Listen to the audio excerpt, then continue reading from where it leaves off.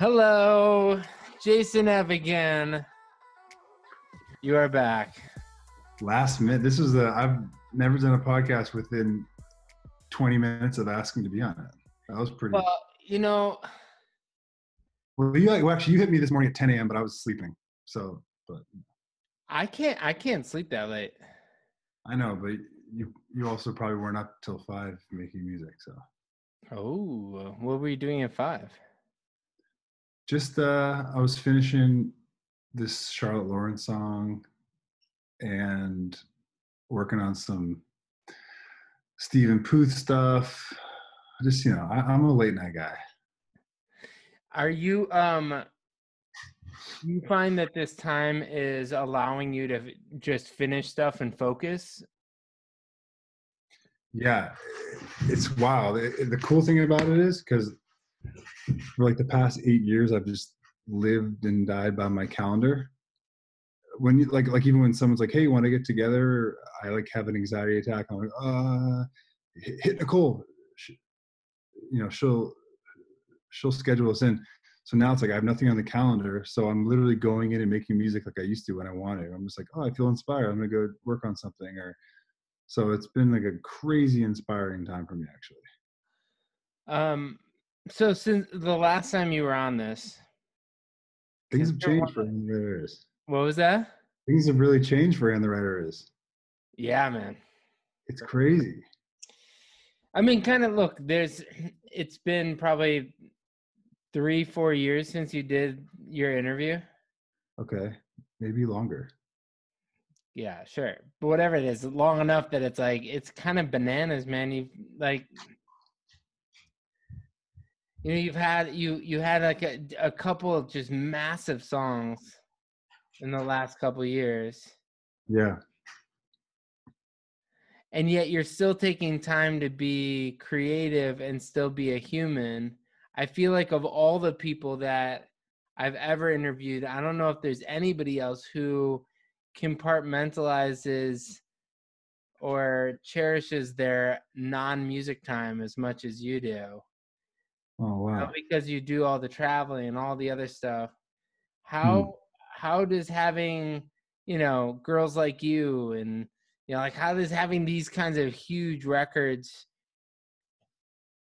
how do you deal with the mental game of big songs coming back, hitting hard, you're back in like the number one spot and like breaking records kind of hit, and then also trying to be a human in touch with the planet and a higher purpose and spirituality. How do you deal with all of this mental game? I feel like you seem to always have things figured out, and it just seems that there's so much has happened for you since we talked to you last.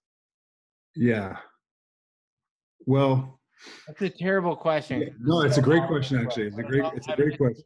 No, it's a really how you deal with life with this kind of spiritual success. And well, here's for me, it's actually really interesting because right before Girls Like You and What Lovers Do, and that little section of like time when like a bunch of songs came out that were really successful, like a couple months before that, I was kind of coming to the terms. I was like, you know what? All right, all my songs I'm getting, they're kind of like album, just album songs, and I'm not really having any hits right now. It was maybe a year or two that I didn't have any songs on the radio or that were doing well. And I kind of just came to the terms with, I was like, you know what? All right, I'm okay with just being like, I'm not gonna make hits anymore. It's fine. I don't have it. I don't have what it takes, I guess. I really thought that. And I kind of actually, no joke, kind of came to the terms with that. And right when I came to the terms with that, I got in this super creative zone because I stopped caring about like trying to make the hit. And I just went deep into like just making music for fun and realizing, cool, I can make a living off just productions and that kind of stuff. And right when that happened was when those songs, like the songs happened. I made those songs and they happened. And then since then, it's, I'm almost feel like I'm back in that same place right now. I have a song. Really? Yeah, it's like interesting. You have this physical song that Dua Lipa Like they just said they're not going to US radio with it. So I'm in the same kind of thing. And then Why didn't you go to US radio with it? it was all Don't Start Now. They didn't think it was doing as well, so they put out Physical, and then out of nowhere, Don't Start Now went to #1 for like months, so it stayed there. It's all good. It's just the way it works. But it's crazy when it comes to the spiritual stuff. I just realized that I don't function like, there's months where I go out, like there's months where I go away. I'm just like, or I should go away from my spirituality. I'm just kind of so into the game and the work and the whole thing, and I just don't function right. My marriage falls apart. I fall apart. I'm not as good as a friend of my friends, my family, and I just realized, like, I've tried. I know what happens when I'm not connected to the source, to the creator. I realize my life just doesn't function well. So, there's definitely times when I'm not, and I just see it. So it's like I have to put that as just as important as my work, or I'm not really functioning at my highest self. If that makes sense. One of the things that's happened also is Elephant Heart. Yeah. It didn't even exist then. It didn't exist. I thought. And here you're trying, the idea of when you feel connected and also being a good husband and all that stuff. What's it like to be in a band, a partnership with your spouse, creative speaking? How do you deal with all like, that's fascinating to me. I mean, that's a new level of relationship. Yeah. Well, the cool thing is Victoria's never been like, she's never wanted to be famous. She's never wanted to make music for a living. That was never a part of her, like, makeup. You know what I mean? She was never like, so I definitely don't have to deal with that, because I know a lot of times when, producers and they have a wife or a girlfriend who does music, it's a lot of that kind of like resentment, like, you're working too much, like we should be like, there's none of that. Her intention with Elephant Heart was strictly to put out music to help people and to unite people. And so the intention with Elephant Heart is very pure.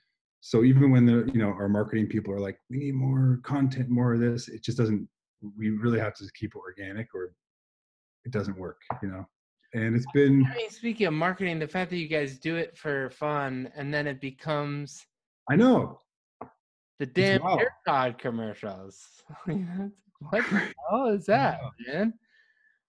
That's like the licensing dream, spot. Yeah. Crazy. Yeah, it's wild. It just kind of has been taken off. It's working, but what do you guys want from it? What do you like being back in a band? Do you want to go on tour? If the right tour is there, yeah. Like we're doing like Lollapalooza. We had Lightning in a Bottle book. And we've played some shows, and it's crazy. The cool thing is that when I was in a band, it was like, it was more kind of like, like me on stage and like I'm this thing. And now it's really cool. Like there is like this uniting thing with our music and what we see at shows, and so it just feels like it's less about us and it's really about the music and it's really about community. So it's refreshing. What's it like to release music in the middle of a quarantine? I know, right? It feels kind of the same, because releasing music now is a weird thing. You're like, oh, it's out.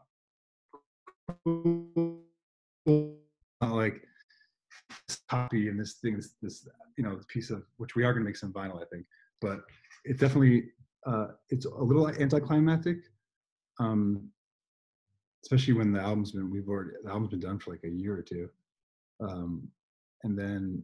But we're making a quarantine EP right now, which is kind of cool. It's like these 6-minute long, like ambient, just flowy, relaxing, like recording, just picks like sounds and little clicks and all sorts of stuff. So really inspiring. How do you make music for Charlotte Lawrence, Stephen Puth, and for Elephant Heart? How do you do that? Like, how do you jump from one to the next? And then who is the time in the day to do that? Yeah. I don't know how I do that. I feel like, Are you fast? am I fast? Yeah. So people say I'm fast. I don't feel like I'm fast because I feel like I don't know what I'm doing. So I feel like I'm always just trying to figure it out as I get on there. But yeah, the elephant art stuff, it literally, when we feel it and we're inspired, we do it. The other stuff is kind of like, you have to get in the studio and you have to kind of let the inspiration come. You like start working, you're like, oh, okay, then you crack the code. You know, like I was trying to crack the code on that Charlotte Lawrence song for like a few days and I couldn't. And then I finally cracked the code. Is it good? Yeah, I think it's really good. Yeah, it was Andrew Watt and Allie and Wait, Charlotte hold on, Gomez go produced back. it. So It it's for some really, reason it got jumbly. yeah, If it yeah, was it's an Andrew Watt, Allie and Charlotte song, and then they asked me to produce it, so it was oh, cool. amazing. Yeah, Do you like producing finished songs as much as you like writing them? I didn't for a long time, but I've started to I did one on Selena's album, and I'm starting to really like it. I didn't like it before because I'm kind of like, as you know, I kind of like finish the production the day of. I kind of like get in a zone, and then when I try to come back, I'm like, oh, it's kind of hard for me.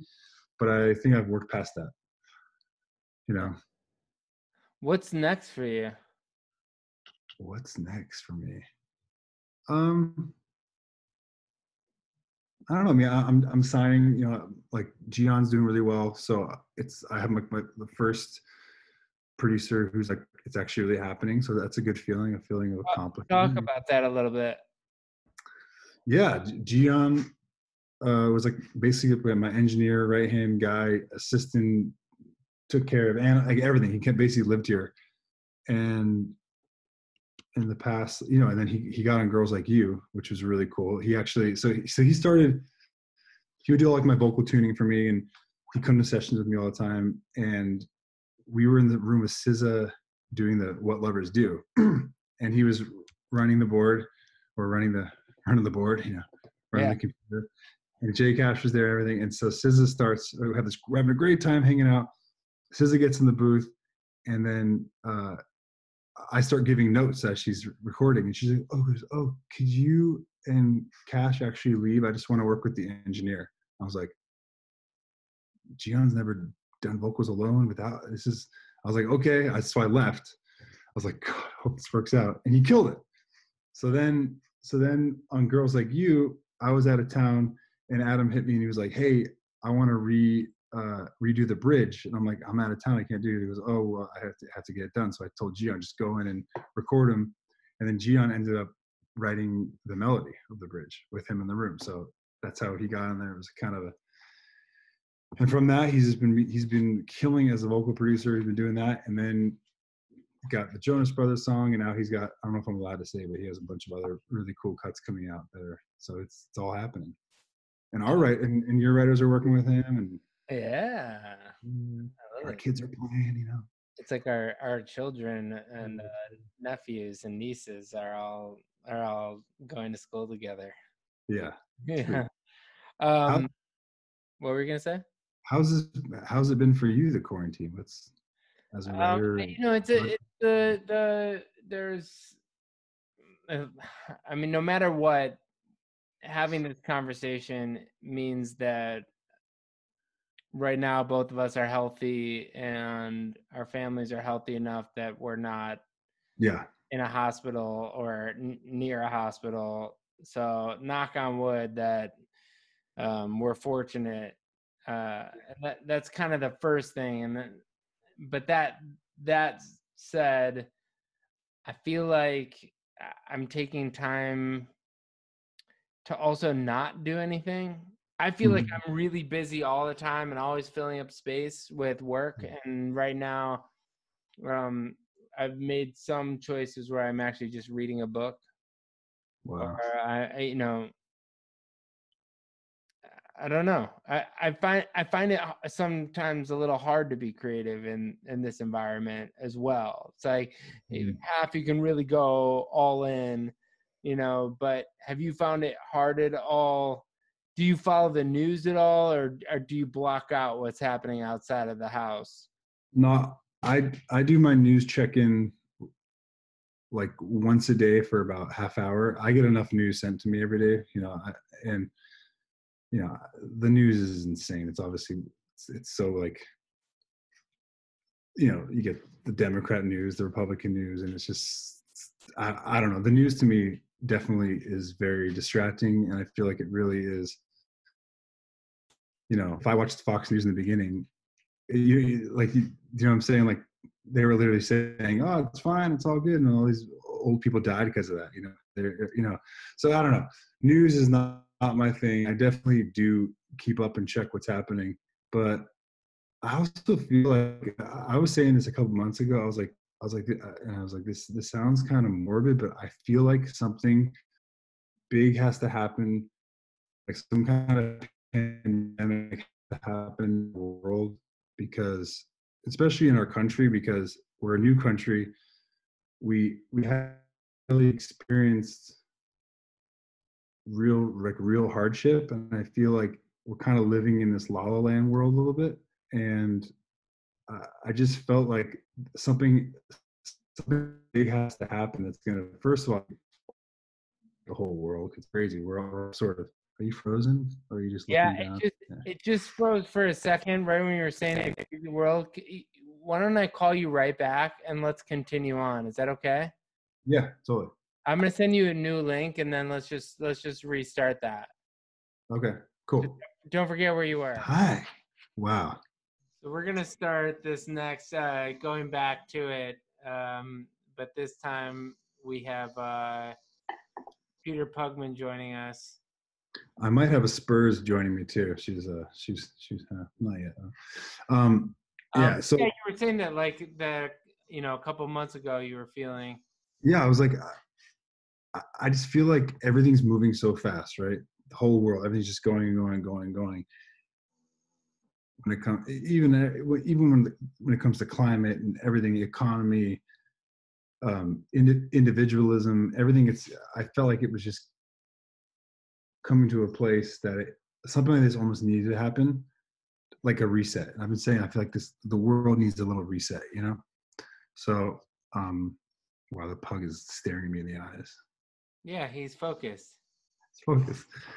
So, as devastating as it is, because I know there's so many people suffering because of it, I feel like when it's over that there is going to be a lot of beauty that comes from it. I think so too. I mean, you and I both put out projects before you had to obsessively be on your phones, even when you were doing MySpace. Yeah, it wasn't the phone. It wasn't the phone. You still had to go to your computer, so you were obsessed with your computer. But once you left the computer, it wasn't associated with your BlackBerry. So you had your own sort of like, you had your communication device, which is not the same thing as also your marketing promo and everything else. And there's, trying to get the word out and also trying to take in information at the same time seems impossible. It is. I actually I went to this thing called Onsite in Nashville a couple months ago. I was like, man, I feel like I'm about to burn out. I feel like I'm just going too hard. And, and I was thinking I went from a 1-bedroom apartment in Venice, just me and Victoria, do sessions, everything. It was still crazy because I was working all the time, to going to having, houses, having 6 people on staff, in all this insanity. And then on top of it, I'm being bombarded with information on my phone all day long. So at the end of the day, my bandwidth, I have no capacity for, even when a friend's like, hey, can I send you a song? Like a good friend, hey, can I send you a song I worked on? I'd freak out because I don't have, our brains aren't actually wired. We're human beings, not human doers. We're not supposed to be doing so much all the time, and our brains can't take it all in, So I think this time it's going to be good. I think for people to like you said, I'm reading a book, or I've been out in the garden just chilling. It's like, it feels great. Like Yeah, no one's, as much as artists are expecting things, for you, it's good you can finish things. Yeah. Started. But the idea that you really can't start a ton of new things from scratch right now, and we don't even know if any artists, and not that many artists, are going to be able to record vocals on new material. I think. So I think it's going to be a really interesting time especially for the music industry to slow down. Yeah. I can't imagine that's going to hurt the art of it all. You think it's going to hurt the art? No, I think it's going to help I can't imagine it hurt it. There's going to be better music coming out. There's going to be, people are going to take time. Like even on the Stephen Puth stuff, I went in and I was like, I felt like there was not as much pressure. So I went in and I was recording crazy instruments I've never recorded before and doing all this stuff that I haven't done before because I didn't have as much pressure on. I was like trying to make real art, not like a factory. Right.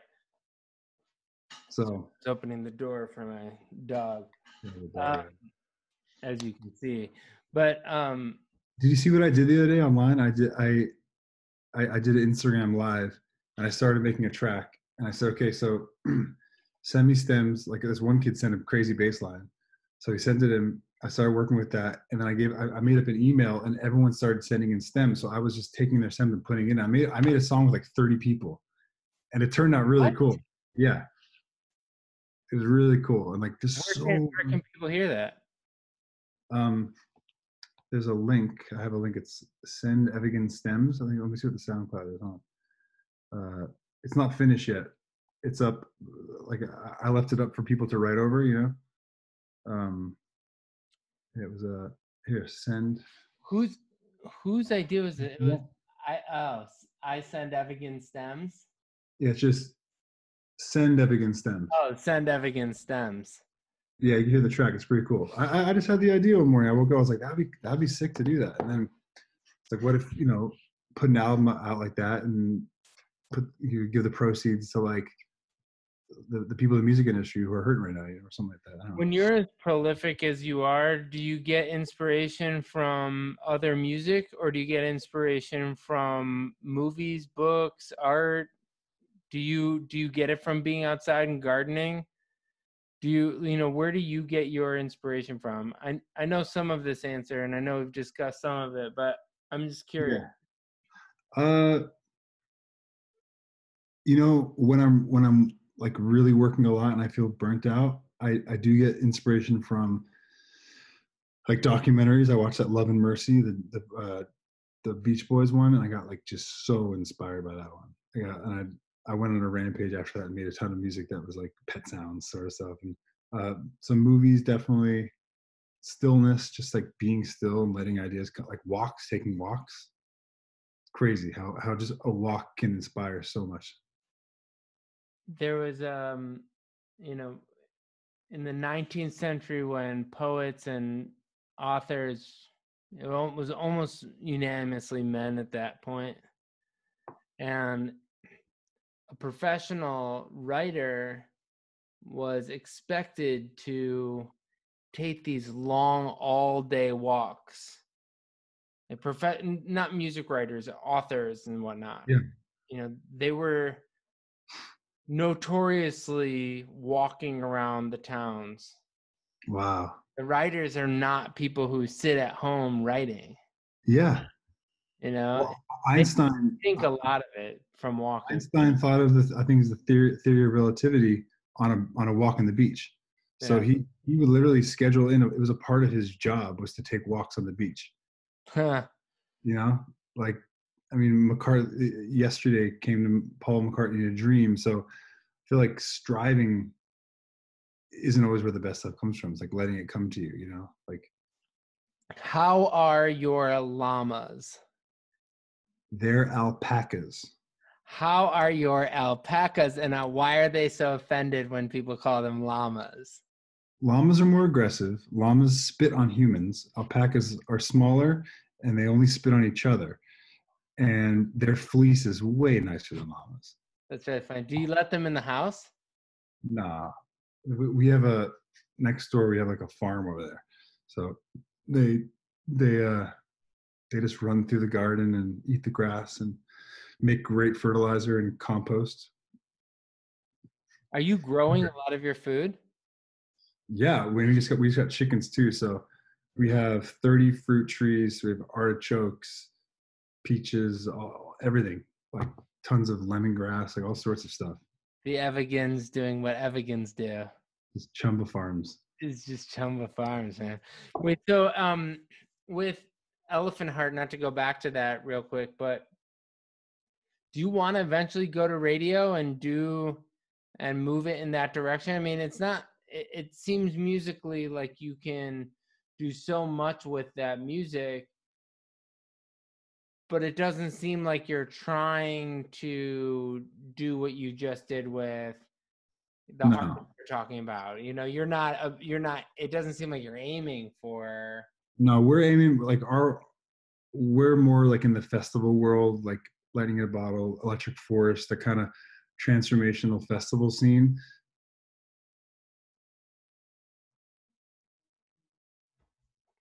Froze again. Okay, so yeah, so we were talking about you doing the festival circuit.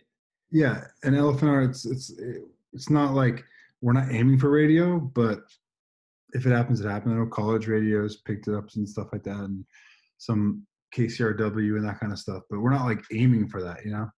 Yeah. If it happens, it happens. It'd be great, but we really we want Elephant Art to reach as many people as possible because, you know, like the intention. It's crazy. Like making music with Victoria too. It's been so different. Is like we'll like pray before we make the music, and like we'll set an intention for what we want the song to do to people and how we want it to heal, and you know, there's such a and like bring people closer to like their creator, and so there's so much more. There's so much intention with it, so that if it reaches masses, then it's beautiful. That's. How do you I have this vision of how you guys are writing these songs, but you guys are not sitting at a guitar writing these songs. So is it like, you know, I know some of the samples are stuff you recorded while you've been, you know, around Mm-hmm. indigenous people wherever you are in the world. Yeah. But how do is that just Victoria singing in a booth? Just being Victoria? Is that you saying, "Oh, I got this idea"? It's like this crazy. Yeah, it's both. We have that microphone you have right there. You have the SM7. You go in the studio, like for instance, our song "When You Say Go." She just went on the mellotron, down, down, down, down. I was like, oh, and I grab the mic, I start singing a melody, and then she's like, oh, let's add this, and it's so free and just happens, and we record as we go, and the song kind of forms itself, and then. But yeah, it's both our melodies and both our production. Sometimes she'll just come up with like a track in her little studio and bring it to me, and I'm like, oh, this is great, let's do this. And so pretty fun. What's a good chain for an SM7? I have an SM7. I actually have nice mics, but I keep an SM7 right here because it's so easy. And I have a chain over here, and I kind of still don't know how to do a vocal chain. What's a good vocal chain? I run the SM7 through a Chandler and a distressor. Uh-huh. And then distressor? Yeah, and I just throw on I mean SM7s kind of sound good through anything, but then I just put the CLA vocals on there. It's quick. It's and fast. That's it? Yeah. Is that what's making albums? Yeah. No way. Yeah, and then of course, you know, you get your mixers to whatever they do. They probably just take what you have and make it sound better. So funny. So that's how it's done.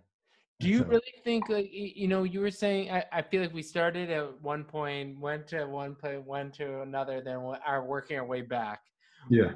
You were saying how right before, you know, you got into, you know, the girls like you phase of things, that you were questioning if what you have is really, you know, that maybe you're an album track guy now.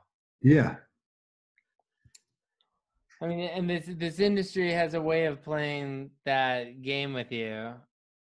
you know, Yeah, you're like, why didn't I get the call to do that album? Like my friends did, or why didn't I?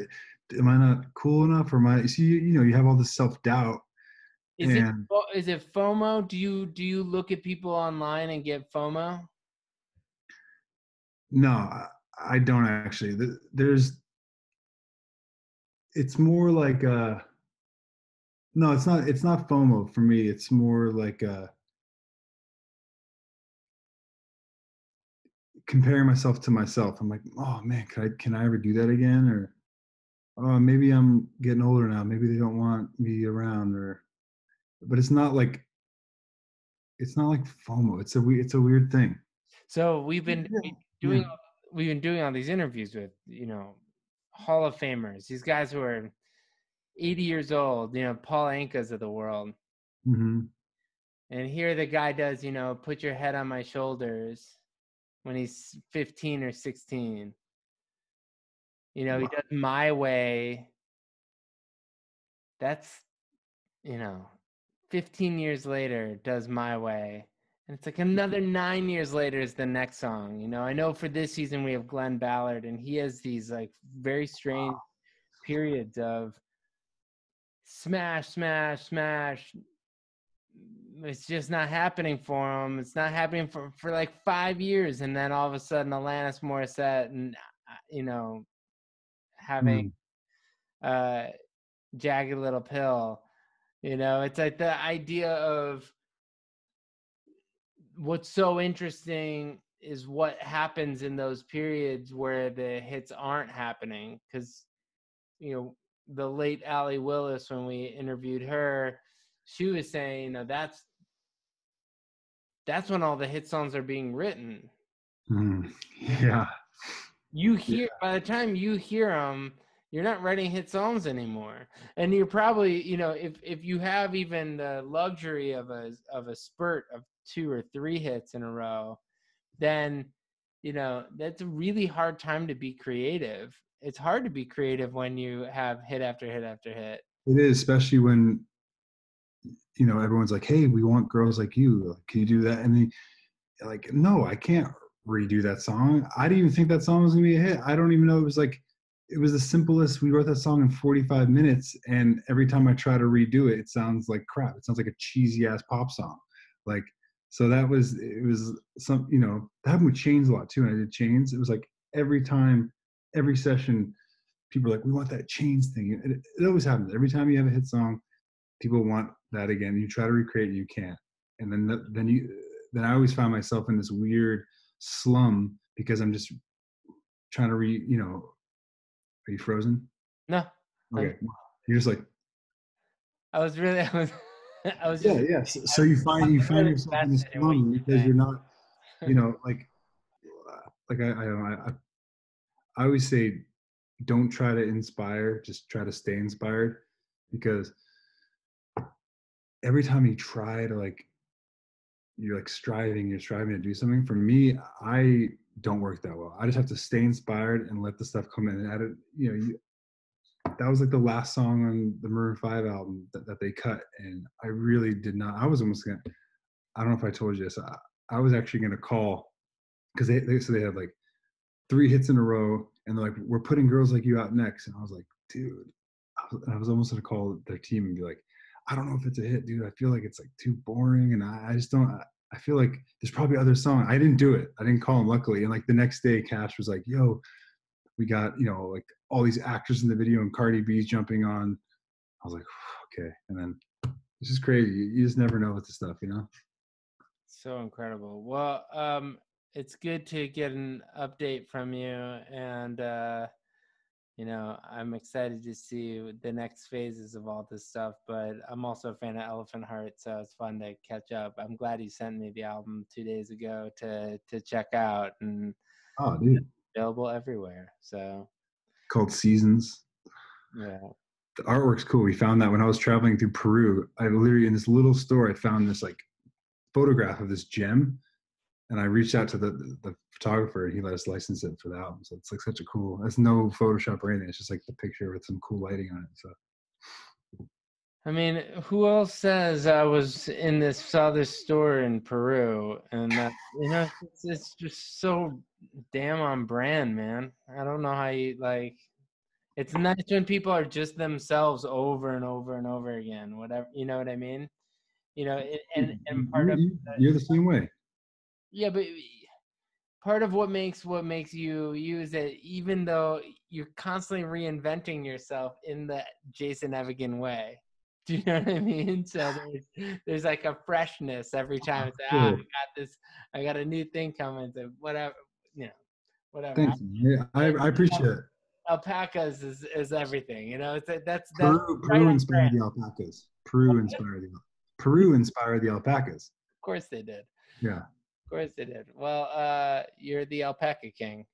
Oh my God, alpacas, I got my bathtub blog. I'm trying to get off the ground, but it's not happening. Well, Yeah, let's hang out when we are when we're not stuck in our homes. You want to try to do a little Zoom songwriting session? I haven't tried it yet, but I'm down. I would do it with someone I know I can follow my face in front of. Yeah, we should definitely. I just did with Charlie and Cash, and it's fun. It's actually kind of good because it's a little like less pressure too. All right, let's give it a shot. All right. We'll start Friday. I feel like I'm hanging out with you right now. Like I don't feel like I'm in a computer. Yeah, that's also true. I mean, the socializing is actually kind of enjoyable. Yeah. And you end up being really focused because you can't be on your phone. You can't be distracted by somebody well, you can have somebody walking out of your space, but it's actually pretty enjoyable. But let's definitely I'll give it a shot. Well, thanks for everything you're doing for the music world. Yeah, man. There's not a lot of like dedicated soldiers on the ground because we're all too floaty. We're like I'll wake up in the morning, have a cup of coffee, I'm like, I'm fighting for the music, the people out there, and I write a message to Congress, and then like next hour I'm just like in some land making music, and I forgot it. But you stay constant, so thank you.